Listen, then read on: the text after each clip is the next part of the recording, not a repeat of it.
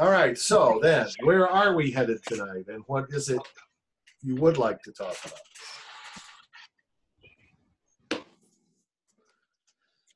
about? He said. He said.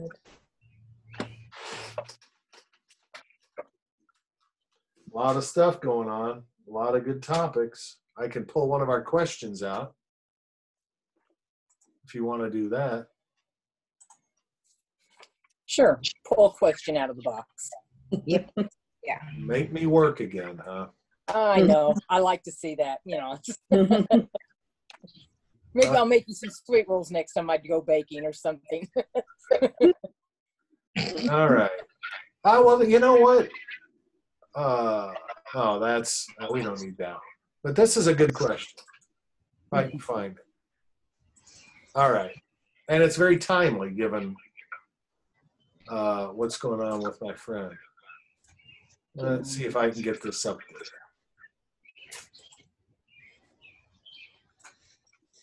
there. Share screen and share.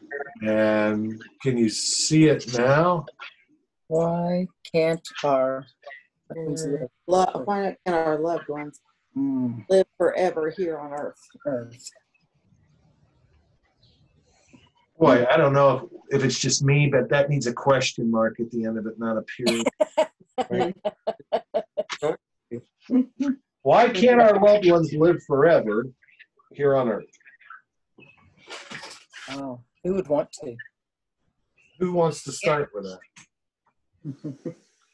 Who would want to? That's my question. Who would want to? Okay. That's a good. Gulliver's Travels, wasn't there a land that he went to that a certain number of people were immortals, and as he put it, that every family was cursed with one immortal that became more decrepit and more crankier and harder to get along with, and became a less and less likable person as time went on. But each family was cursed with at least one person like this. So that's something to think. I think there's some reality to that. Could we stay young forever? Would that be a good idea? I don't know. Well, that's the point. Let's first of all go back to the beginning, Genesis. Let's see, Genesis 4, or is it Genesis 5? Genesis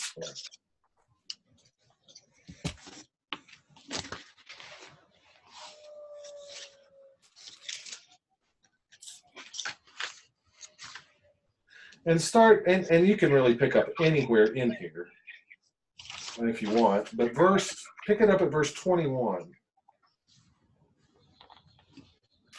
We've got a lot of begets in here. A lot of begats, right? Yeah, 300 years. Genesis what? 5:21.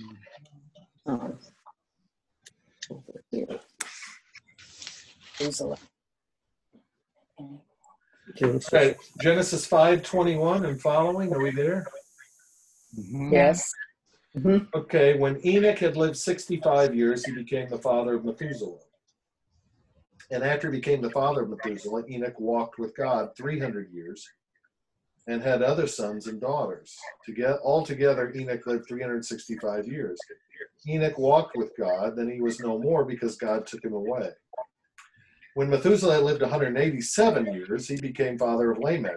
And after he became the father of Lamech, Methuselah lived 782 years and had other sons and daughters. Altogether, Methuselah lived 969 years and then died. And as far as we know, Methuselah is the oldest person in the Bible. Well, if everybody lived forever, it'd get kind of crowded here. Yeah, there's a lot of long-lived people. Why do you think that? First of all, why do you think that is, and why don't we live that long? Because Eve ate the apple. Now, wait a minute. But Eve had already eaten the apple at the very beginning, before Which him. question are you answering? Why do you think they lived that long, and why don't we live that Well, I think from when Adam and Eve were in the garden, weren't they supposed to be able to live forever? And then after they ate the apple, it started going down and down and down and down from there. So now if we live to be 95, we're really lucky. Well, maybe not lucky, but Depends on your health. yeah. Maybe we're one of those cranky people. Well, one of the things I think about too is if we live forever, what would we have to look forward to as far as right now we look to heaven? Yes, absolutely. Mhm. Point on, Marvin. That's a very good point. A very good point. Keep your finger in Genesis there, Genesis 5, and flip over to Psalm 90. Psalm what? Psalm 90, 90. 90. Okay. Okay. And verse 10, I believe. And this psalm was written by Moses, by the way.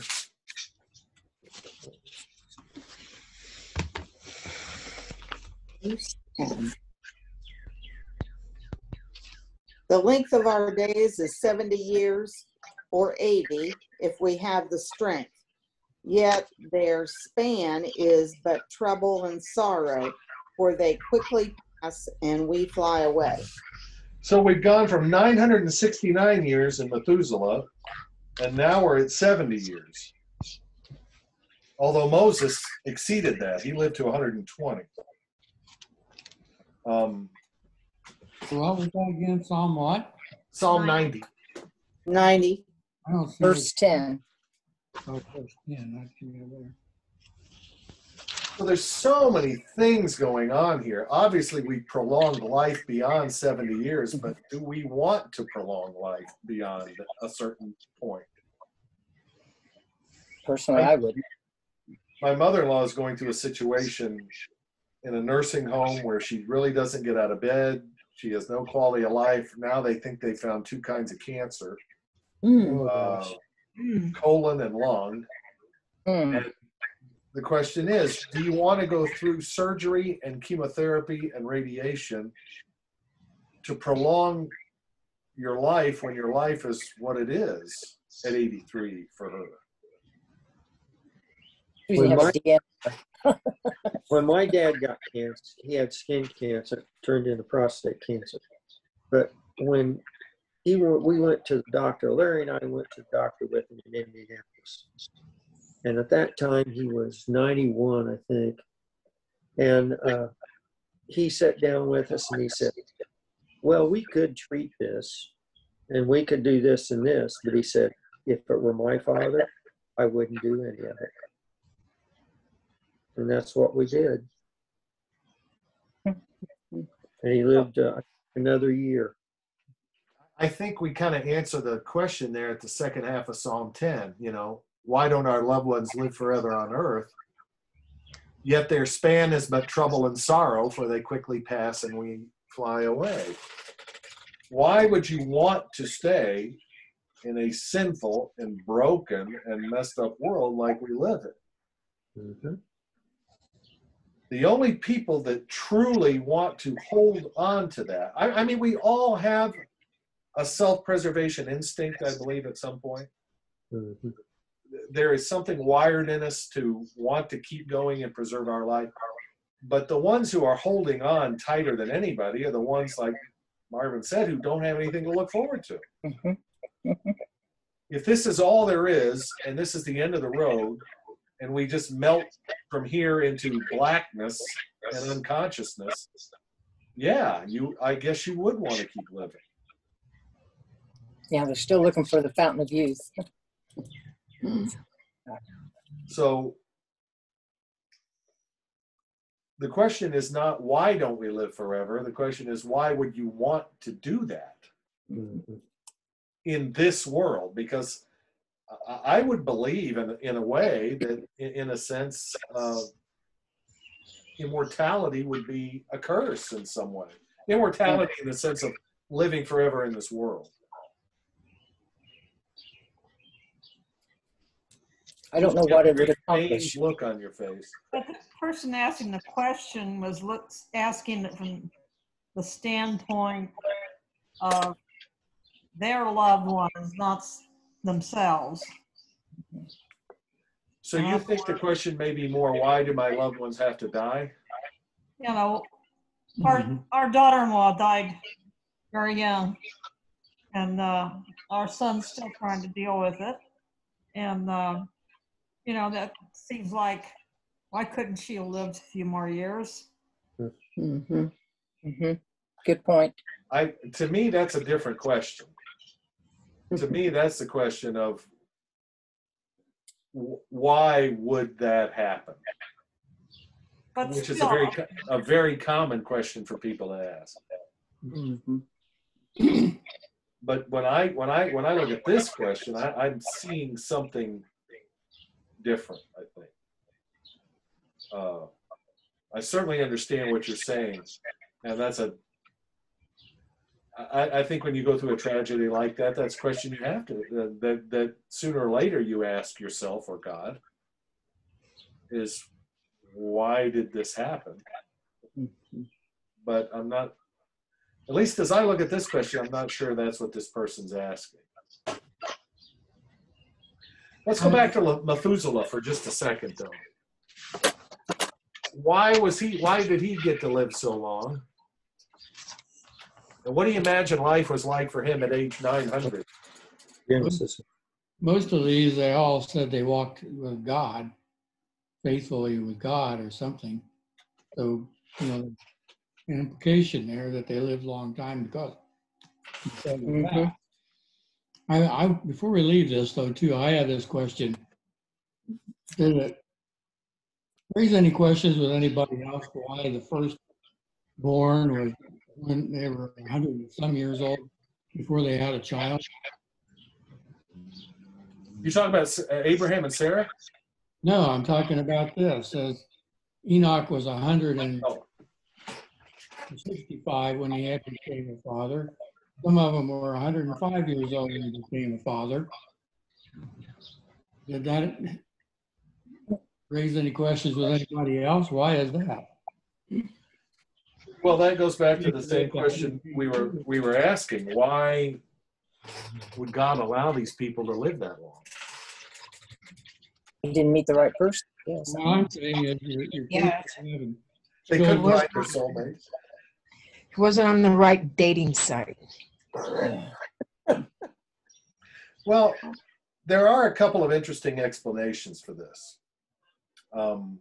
One is that, and Susan mentioned this earlier, is that, yes, everything has now been tainted by sin, right?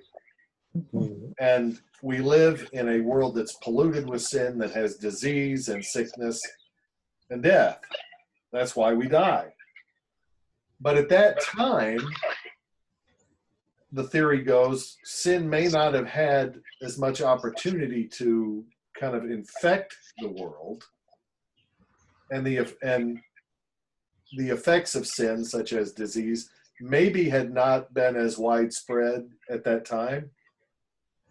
So people lived longer lives. That's one explanation. The other is that simply God, knowing that he needed people to populate his earth, he may have just had people live longer. If you go back to Genesis, I mean, Was their time span, answer this real quick, was their time span as in 365 days the same as ours? well, that's Wait, another like, question. That's another good That's question. what I've always wondered. It's like, Because, they got.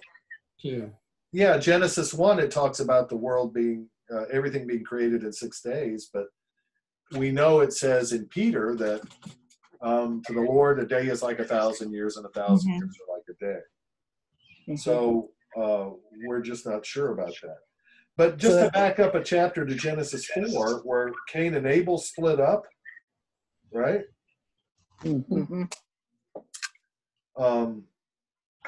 Cain murders Abel, and then Cain's got to be a wanderer. So if you look, for example, at Genesis 4:17, It says Cain lay with his wife and she became pregnant and gave birth to Enoch. Where did his wife come from? Just sister. Could be. I mean, as far as we know, the only people at that time were Adam, Eve, Cain, Abel, and Seth, and whatever other children they had. So it could have been an incestuous relationship. It could have been that God simply created more people to help with the repopulation effort. Never thought of that along that way. Well, it's also the same thing where if you go forward to Genesis 6, and these are just interesting questions in Genesis that we will never, ever figure out. Right. Genesis 6, and I think we've even talked about this before. Verse 4.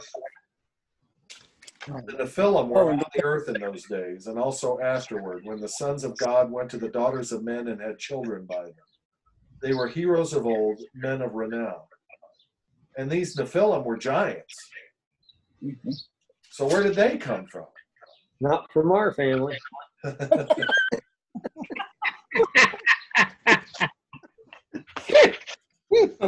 Well, some people say, well, they must have been from angels, but elsewhere in the Bible, it says that angels neither marry nor procreate. So Gosh. where did these people come from? So these are all interesting, kind of related questions, kind of side issues. On the earth in those days and also afterward. Maybe, okay, I'm going to throw this out here. They were from another planet.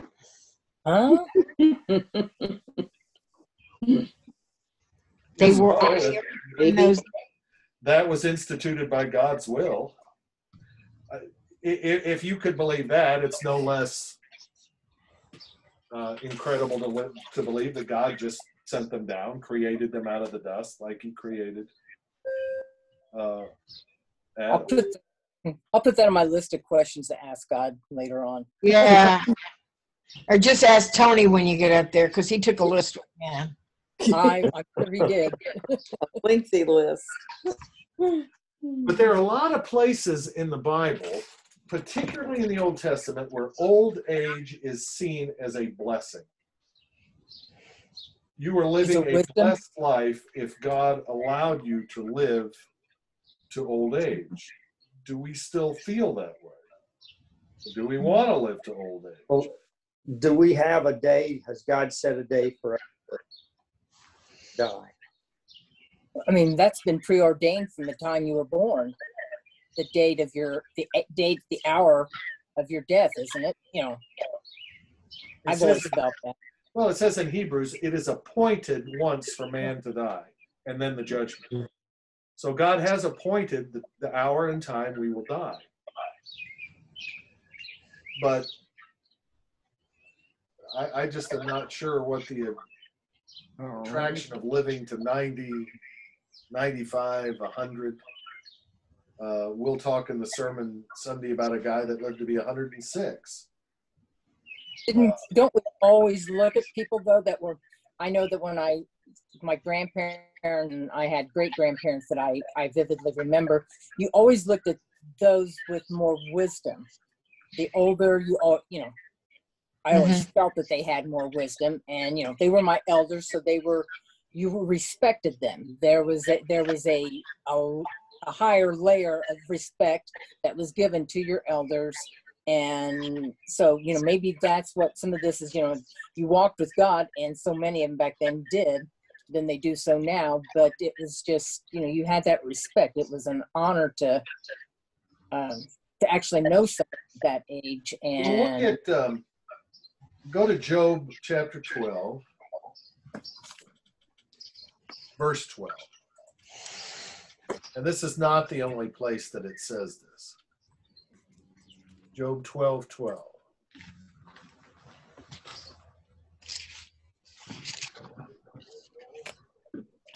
And when somebody gets there, go ahead and. With age in is wisdom, and in length of days, understanding. Yeah, that makes sense. So the idea is with age comes wisdom, and that is supposed to be valued. I'm not sure it is so much in our culture anymore. Yeah, with Alzheimer's and dementia.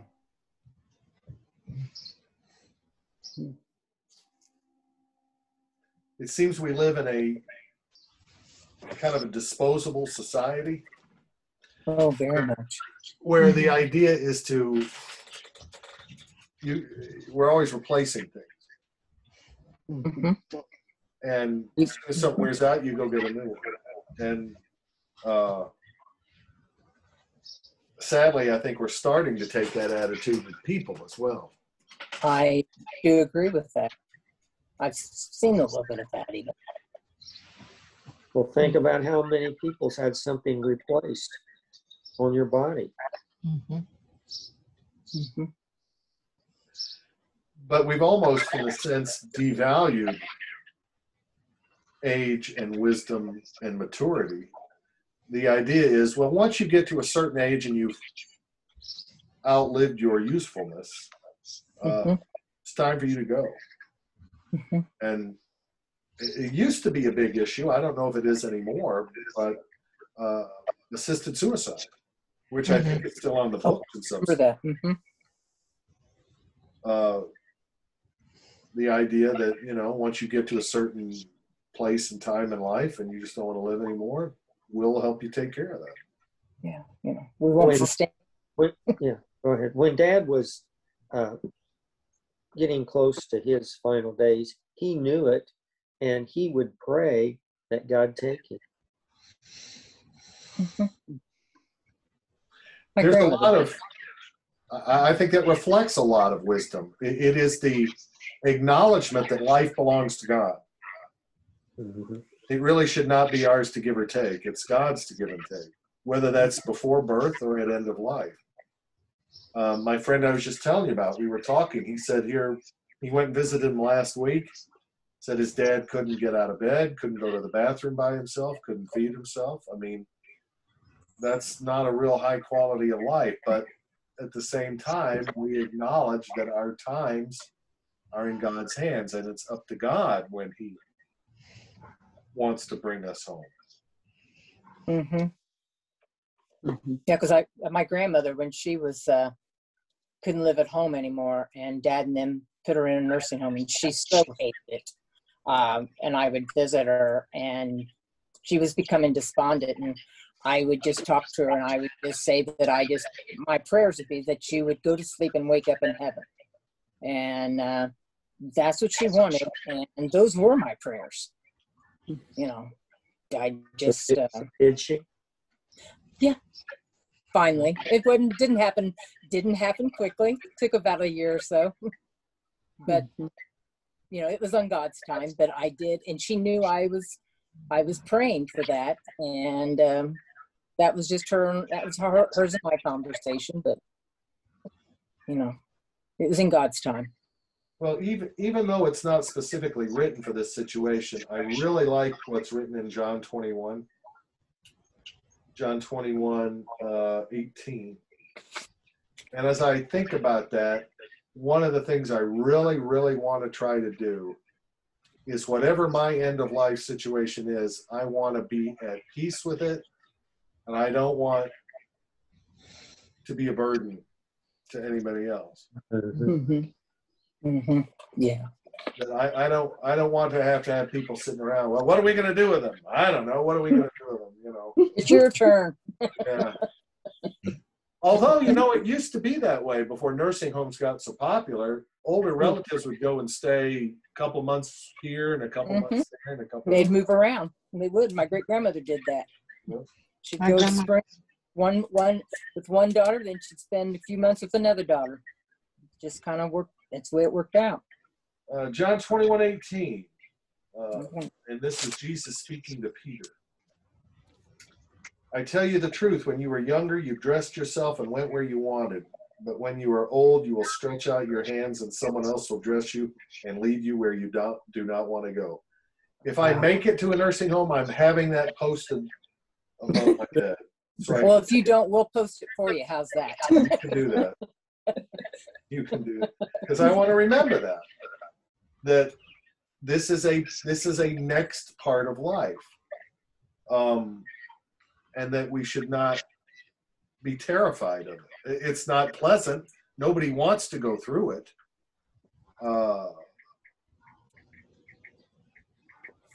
It also made me think of a great verse, the other verse I'm going to have posted, 2 Corinthians 4:16. This is really appropriate, I think, for this whole discussion. What's that again? 2 2 Corinthians 4:16. If somebody wants to read that. 4:16.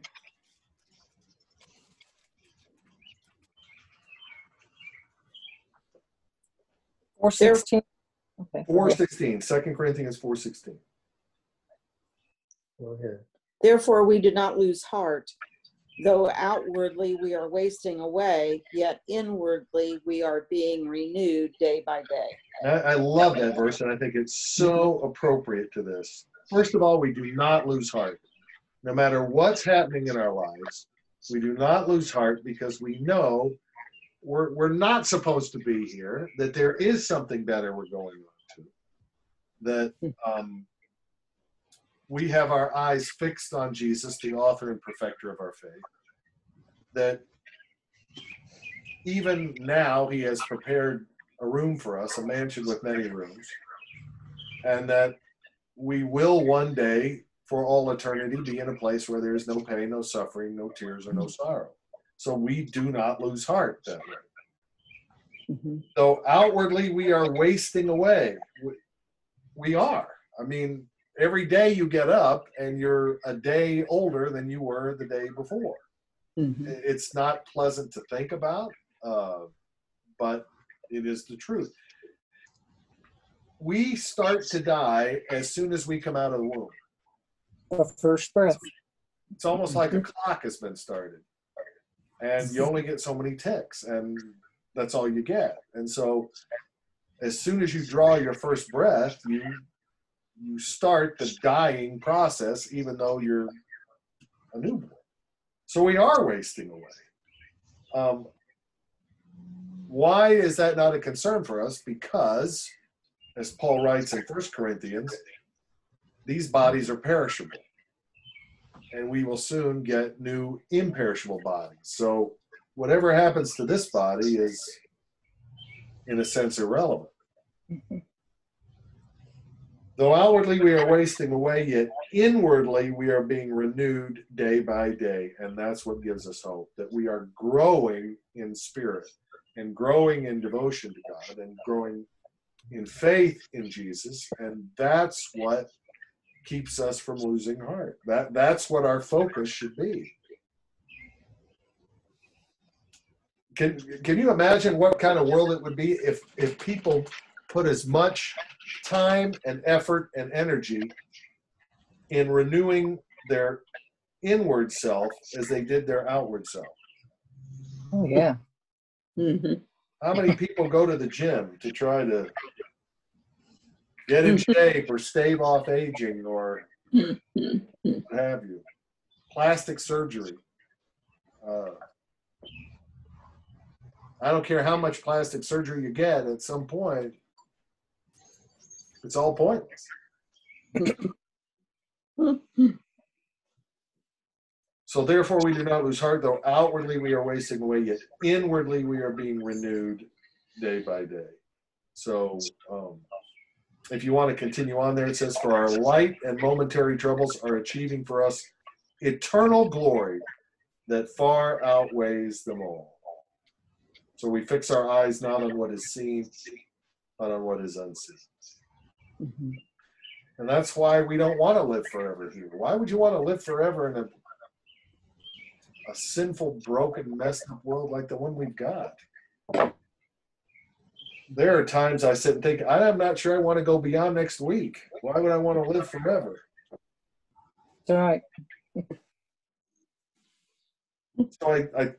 So I'm not sure if I'm interpreting that question correctly the way we saw it.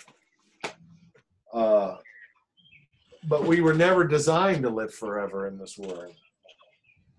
We were designed to live forever with God in the original world that he created for us, which we messed up.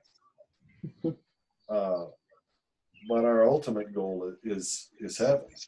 It's heaven, eternity. And that's what we should be keeping our eyes fixed on. And somebody mentioned Tony earlier, and I was just so impressed with how he handled that whole situation of knowing what was going to happen and still saying, you know what, I'm good with it. I know where I'm going. What a great lesson that was. Mm-hmm. Yeah, to everybody. Mm-hmm. He was witnessing up to the very end. Mm-hmm. I watch a lot of movies from the 40s and from the World War II period, and yeah, I can understand that desire to preserve life and to be. I just don't know how people did that, to go off to war knowing there was a very good chance you weren't coming back, and it just amazes me the kind of courage people had. But that just speaks to our desire for self-preservation and to hold on to the life that we've been given. But at the same time, we have to realize that there's more than this that we've been called to. Mm-hmm. Some of these birds are very loud. Mine? I don't think it's ours. I have Is your dog practicing her bird calls again? our dog's laying here listening to you talk. Is she asleep? Nope, her eyes are open. She's All listening. right. Good for her. She's in rapt attention. That's good. Other thoughts on this?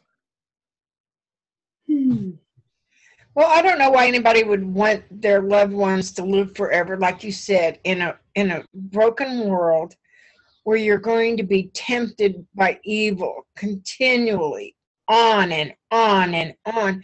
When if you die, you're going to go to heaven, and it's going to, all that evil's going to be gone. Well, that also raises the question, though, of, well, and sometimes you hear this from small children. Well, if heaven's such a great place, why don't we go there now? Why don't we just go now and get it over with? It's not ready. It's not time yet. It's not prepared for you. Mm-hmm. I think it comes back to the idea that life is God's to give. It is God's to give life and to take it away. We have things we have to do here. We're supposed to be here doing things. We're supposed to be helping other people. We're supposed to be living Christian lives. And that brings up kind of another issue that I see all the time, especially in nursing homes, but not exclusively, is that of people get to the stage in life where they can't do anything. And they kind of lose their purpose. It's like, I don't have any role to play. There's nothing for me to do, whether through infirmity or mental difficulty or what have you. How do we address that situation? You can still pray. Okay. See how many times you see somebody retire and they don't have anything to do. They have no hobbies. They don't go visit people. They don't volunteer. They just sit in their chair and waste away. And the health goes. Yeah, I've never understood that philosophy or goal of wanting to retire to a cabin or a beach and just do nothing. That would drive me nuts after about a day. Wouldn't Yeah, it? no, give me a week. A week on a beach would be okay, but Give Marvin an hour.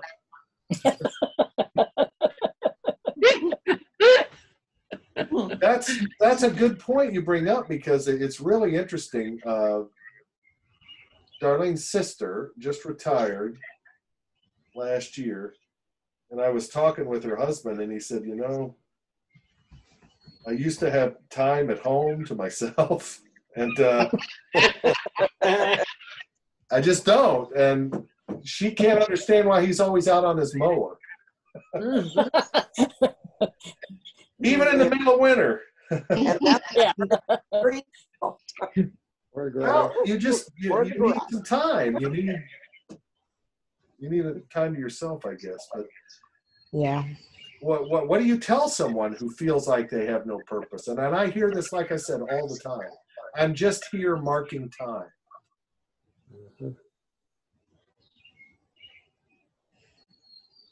Do you think those are things that before we do retire that we need to be thinking through, not just, you know, you're going to retire and sit on a beach or whatever, but that we've got to find a purpose for ourselves beyond today, beyond our job, that we have to have that purpose. You got to continue a purpose in your life.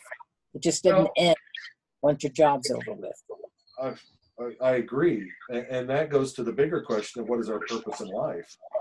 Mhm. I think. Why are we here? Why are any of us here?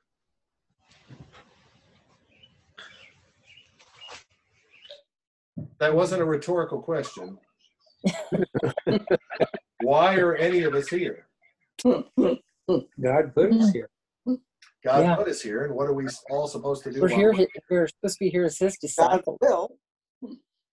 We're here to glorify God in our lives. Mhm. No matter what He's given us, no matter how long we have, that's what we're supposed to be doing in whatever measure or whatever that looks like. And if you're in a nursing home and that's your reality, how about starting a Bible study, or going and visiting residents, or getting together and singing hymns? People love to do that. Mhm. Nursing homes. We don't stop. If our main purpose in life is glorifying God, that doesn't stop just because we retire from whatever occupation we have to have. For some people, it does.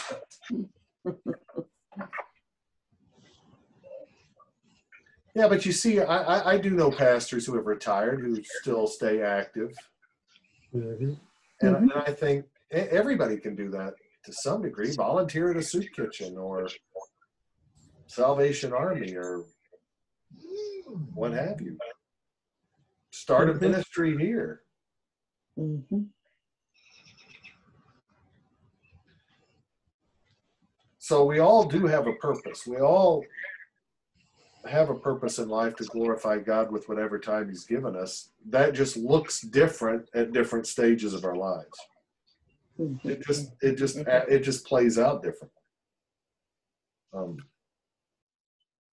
So yeah, for some people it may be nothing more than prayer. That's all they can do.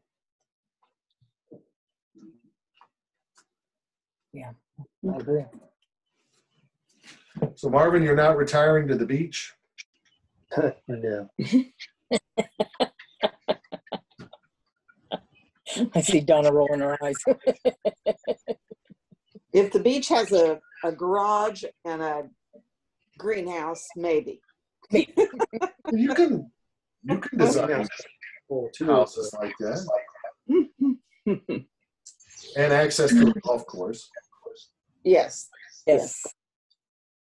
I'd be too afraid of a hurricane. I can see me putting my whole life savings and buying a beach house, and a hurricane comes up the next day and flattens it. I think we're much safer here in Indiana. Come here and say hello. Yeah, in California, they say, well, we don't want to live in the Midwest because or we say we don't want to live in California because of earthquakes. Well, there's our buddy. Aw. There's a lot of reasons not to live in California. Earthquakes. Yeah. That's just the least of them. Speaking of which, is your son ever getting out of there? No, probably not. So he's not going to run my Chick-fil-A. No, he's not. I mean, I really wouldn't count on it because they still haven't figured out what they're doing with his disability. They haven't done surgery. They're trying to do just a settlement with him so that he can just pay for the surgery himself. And then I don't know what's going to happen. So Was it my understanding that the Chick-fil-A truck is coming back this weekend? I think so, but I didn't see what it. I saw the sign on the. I'd like to know where.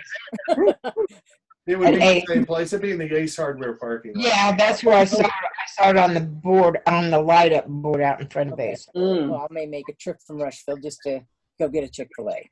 You have to. Oh. I would do that. Linda, how does Mark and Jane like California? How do they like California? Oh, I think it's got some issues, but basically, they like it pretty well, mostly because of the climate and what, the activities that are close. I don't know, they're kind of liberal, so if politically speaking, it doesn't bother them too much. Right. Keep them out there. We don't need Californians coming to Indiana and turning us. Mark calls California the land of fruit and nut. Oh, That's what Amelia said. That's what your sister said that. I saw an interesting, I didn't see it, I've heard about it. I'd like to see if it actually worked. An experiment where a guy put a bunch of nuts in a bunch of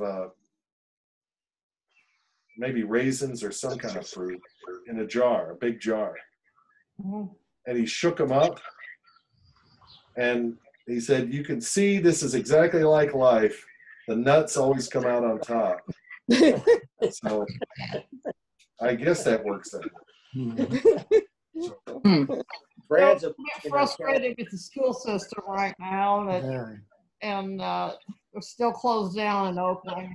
Now, for 10 hours a week, that's the only school that we have. So. Teacher union. wow. But, and of course the mask mandate, when we were out there, you had to wear a mask outside if you were within 30 feet of a person. And if you were walking down the sidewalk wearing a mask and met another person, they would veer out into the street or cross the street rather than walk right by you. Wow. So, I think they did that in California before the masks, didn't they? world out there, I swear. It's just a different They're all world. afraid. Yeah. So, Brad Well, said, I think we've all decided then that whenever our time is, God will decide that. And we just pray that God gives us the strength to fight the good fight all the way to the end, whenever that is. And we accept whatever his will is for our lives. I was just reading a story about a former Chicago Bear player, guy I used to like and follow a little bit, 63, so he's not that That's old. young. That's Just very came young. down with ALS. You just think, wow. And just to God, whatever God has in store for us, that he would give us the strength and courage to walk And the grace to through get that. through it. So Amen. that is our prayer. Amen. All right. Sounds like a good place to stop.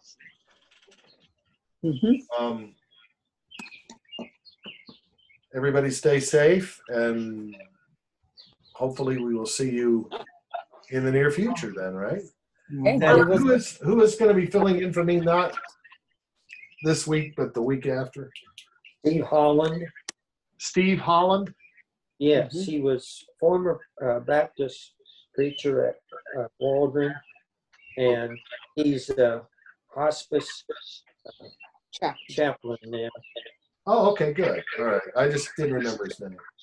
Okay, but I will be here Sunday and hope that you are too. All right. All right. right. Okay. See everybody later. Well, Everybody. Bye. Bye-bye.